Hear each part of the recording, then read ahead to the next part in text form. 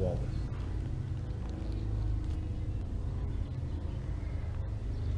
Hi everyone, welcome to another episode of RC Adventure Buddies. Today I want to show you how to get into FPV, which is first person view if you don't know what that is, or flying with goggles for super cheap, super fun, and really good results.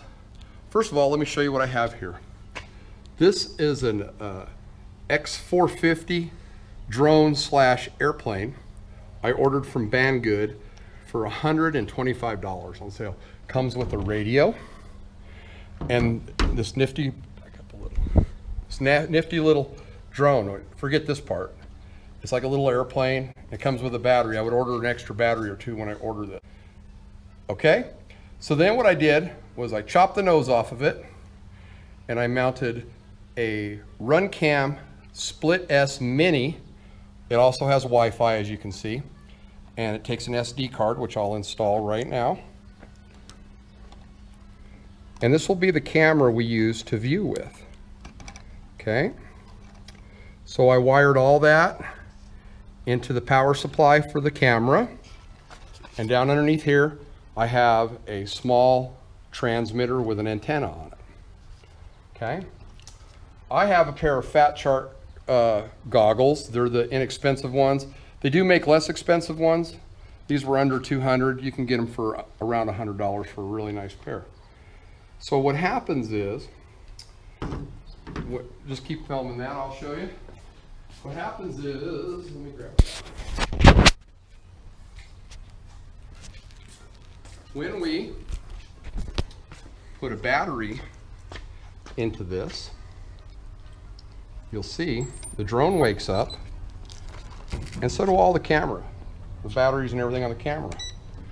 We'll turn on the remote, we'll bind it. Now it's ready to fly. So then I'll turn on my Fat Sharks, and in a moment they'll come on here. Hold on.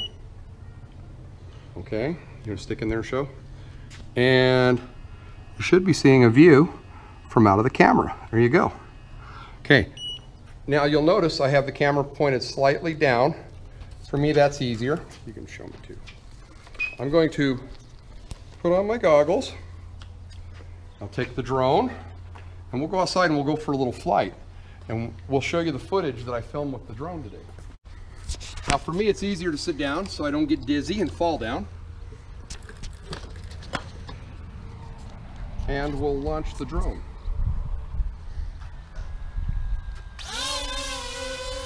Pretty windy today, so I'm not going to get too far or crazy. So I'm going to turn it around, and you should be able to see Sasha and myself sitting in front of our garage. Okay. The cool thing I like about this drone, other than being inexpensive, is it does a nifty trick. We can shift it into airplane mode. Now I'm flying it like an airplane. And it's super fast, and it's super quiet.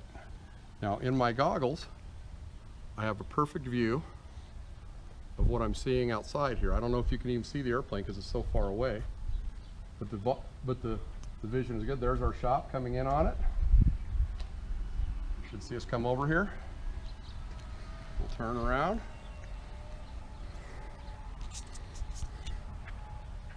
Okay, and then I'll get back over here in the corner of my property again. And I'm going to throw it up into drone mode again. Now she's flying like a drone again. And as you see, can you see the drone up there, Saj? Yep. Okay. So I'm going to bring it down a little lower so we get a little more interesting view. Maybe I'll show a little bit of there's my neighbor's house, there's my house. There's Sasha and myself again. Little wind is carrying me away a little bit. I'll just tip into it a little here. Now I'm seeing all this in my goggles as well. And I have an SD card in here, so if Sasha wants to add what my goggle view looks like versus the view from the drone, which is crystal clear and beautiful, that Run Split S camera is a super nice camera for this. But the nice thing about this whole deal is this entire setup including if you were to buy a cheap set of goggles, you're into it for around $300 tops. And it allows you to fly FPV, first person view. And you can see I can turn the drone around and show, you know, everything I'm looking at. Go a little higher here. Come over those trees, there you go. It's a little windy. I wish it wasn't so windy. I'd be a little braver with it, but I'm still a pretty new drone pilot myself, still learning how to fly.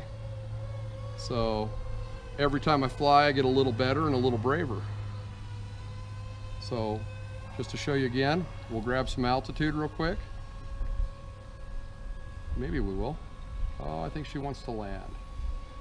So we'll just bring it around and land. I won't try to go into airplane mode again. I think our battery might be getting, it may not have been a fully charged battery. See if she'll go up. Let's turn her. Oh yeah, she's climbing up. It's because I'm pushing away. Let's put her back in airplane mode. Here we go, back into airplane mode. And she's locked into airplane mode. And it's really fast in airplane mode. And it's actually a really nice flying airplane. Here, we'll do a little S-turn here. Turn back around towards the house. And this airplane has gyro stabilizers and all sorts of nice computer software to make it really easy to fly. You can put it in professional mode, which I don't recommend if you're doing FPV. Let the technology help you. That's kind of my theory on it. We're still in airplane mode here. Making a nice fast pass. Pull up a little bit. We'll turn around again. Now, when I flip this back into drone mode, I want to kind of be facing my house. I don't want to put it in drone mode and have to figure out where I am. Make sure you're familiar with where you are and that it's okay with your neighbors if you overfly their house like I'm doing. Oh, I think I went the wrong way. I put it into tail sitting mode. It does that too, by the way. It'll stand on its tail. Okay, let's see if we can get this turkey down. It's getting windy. There's the shop, heading in for a landing this time. So I'll throttle back to about just under half. It'll start coming down. If you put the throttle right at half, it'll hold that altitude. And if you go higher, it will go up. Coming down. And of course my phone's ringing as I'm flying my drone, but they'll just have to wait.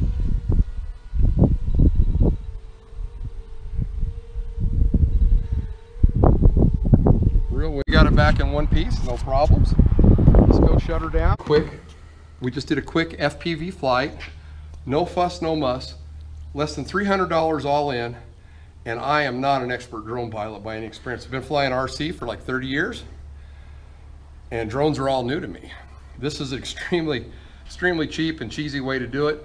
But if you want to get into FPV and don't want to spend a lot of money, or maybe you want to try it out before you spend more money on a more fancy drone, this is an excellent way to start. So, like I said, I got the drone from Banggood. That's, if you don't know what that is, it's a company in China that sells everything. It's kind of like Chinese Amazon.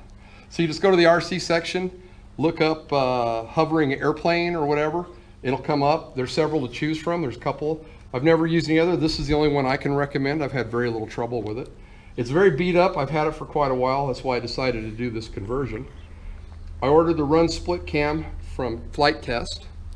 It was about $72 for that. And the goggles, I don't remember where I got them, and they were under $200, so pretty good bargain. When you consider like a Mavic Mini is $400 or $500 to get in. That's actually what I'm going to step into next, but this is what I've been flying up till then to decide I like FPV. So remember, if you like this video and you liked anything about it, if you've got constructive criticism, I'm up for that. Maybe point the camera at me. This is just something my son and I are doing for fun. So, like I said, be sure you subscribe and like it, and give us some feedback. We'd like to hear what you think about it. Thanks a lot.